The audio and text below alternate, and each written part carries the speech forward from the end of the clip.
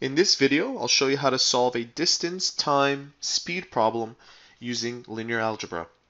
The question reads, a canoeist took 2 hours to travel 12 kilometers down a river.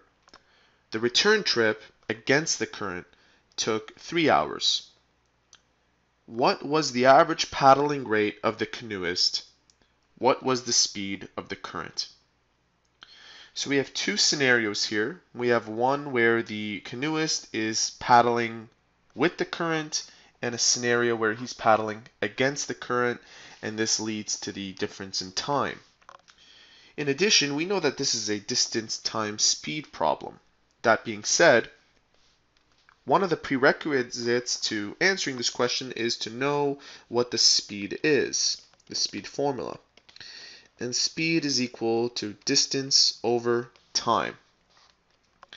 So let's draw up a scenario when he's with the current.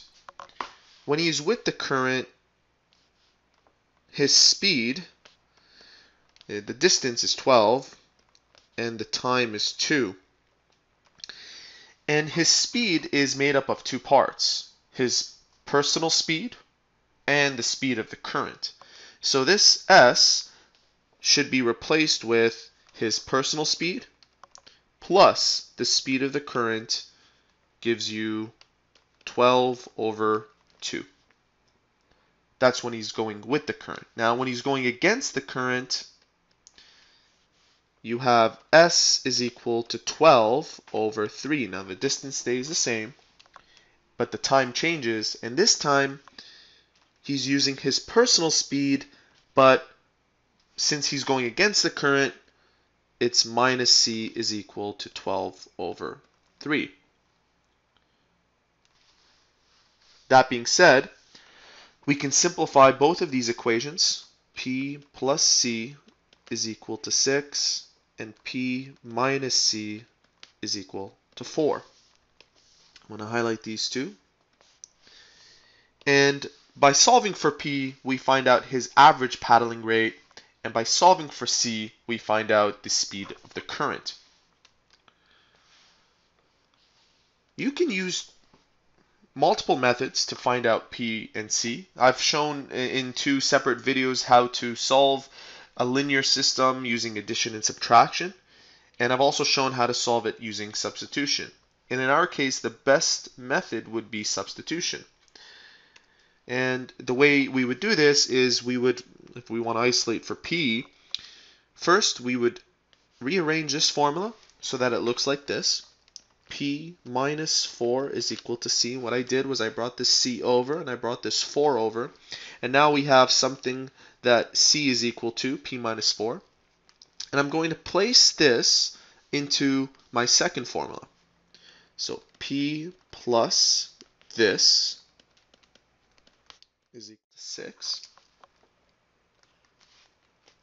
And now I will simplify this equation.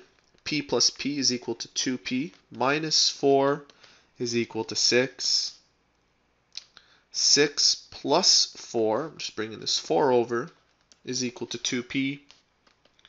2P is equal to 10, and therefore P is equal to 5. Divide both sides by 2. So we found our P value, his personal speed of 5 kilometers per hour. And now let's find out the current speed. You can use any of these two formulas here, either this one or this one. I'm going to use this one next. So I'm just going to put an arrow here. P minus C is equal to 4. We found out that P is equal to 5 minus C. Bring the 4 over, bring the C over. 5 minus 4 is equal to positive C. And the current speed is 1 kilometer per hour. So let's conclude. Therefore, his personal speed